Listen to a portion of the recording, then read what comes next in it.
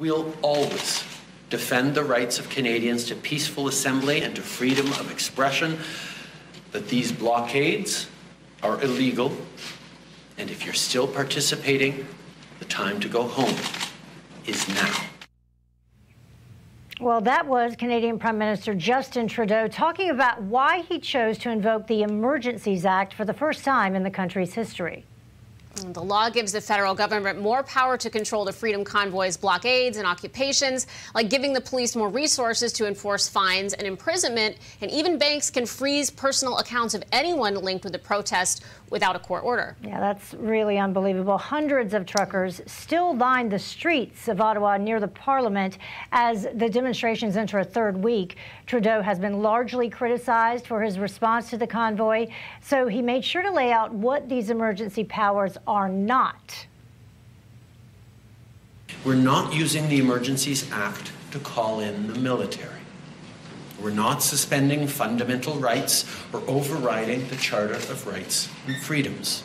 We are not limiting people's freedom of speech. We are not limiting freedom of peaceful assembly.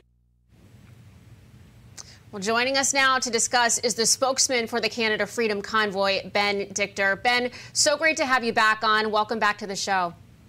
Thank you. Good to be here. So when we spoke about a week ago, you felt like there was progress being made. Do you feel like anything has changed in the time since then? Yeah, I think he's actually stepped in something.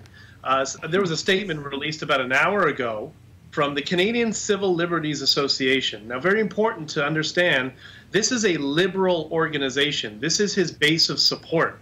They're very partisan. And their statement reads, I'll read it to you very quickly, it's on Twitter, the federal government has not met the threshold necessary to invoke the Emergencies Act.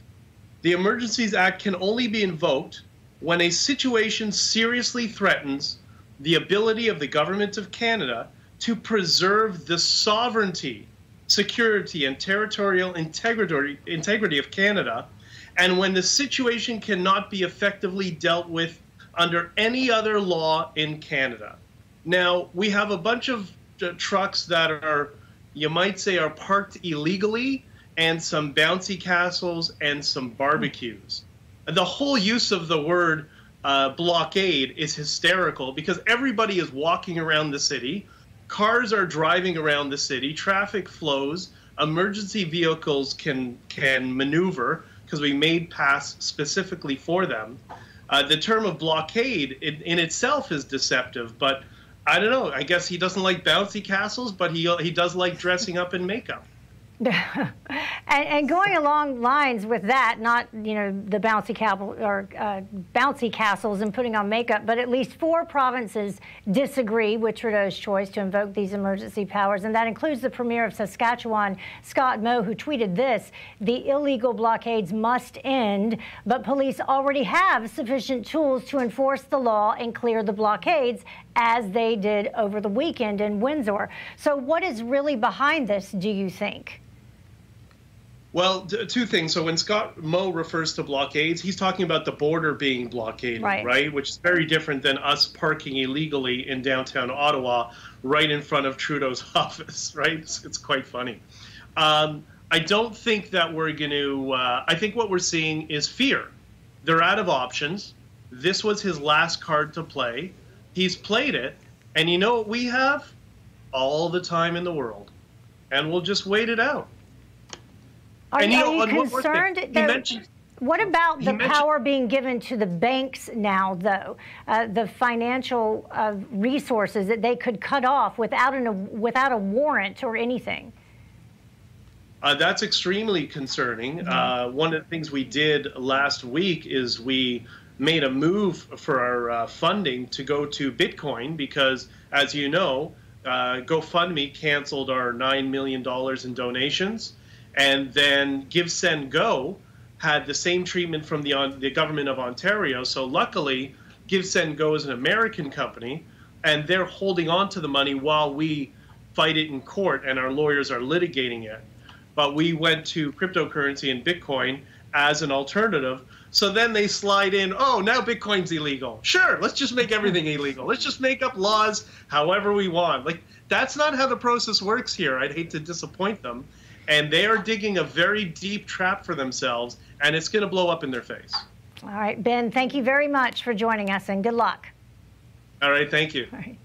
Well, we have been hearing plenty about a possible trucker convoy here in the United States as well, Jen, and the man behind it joins us now, the co-organizer of the People's Convoy, Brian Brazzi. Brian, thank you very much for joining us. The most alarming news to me is what I was just asking about, and that is that banks there in Canada will be able to just freeze the accounts on the mere suspicion of involvement with this convoy.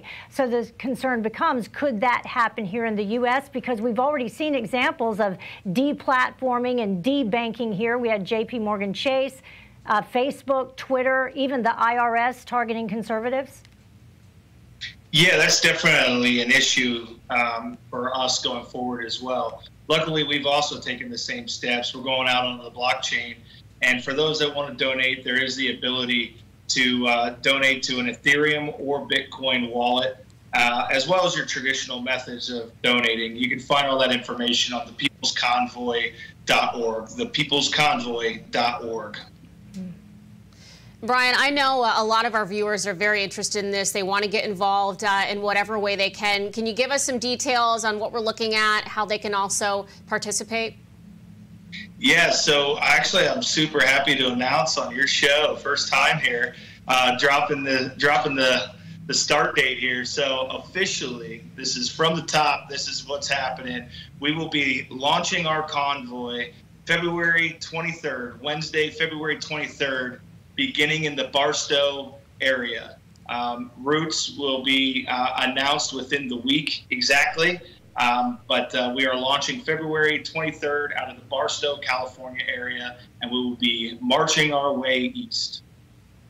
So when do you plan on arriving in the swamp? That's the million-dollar question. That is everyone's question. It's going to be a slow go, and we'll be updating as we move along.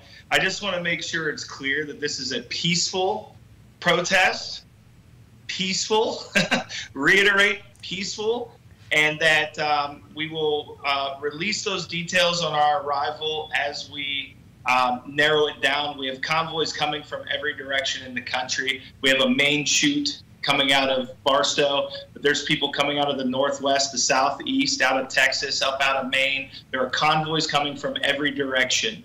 I'm just one small piece, that's working with a great team of co-organizers. We have state leads. I mean, this is bigger than any person. I'm not the leader by any means of this. I'm just a co-organizer, and we are trying to coordinate that effectively to arrive at the same time while meeting up along the way to grow our convoy.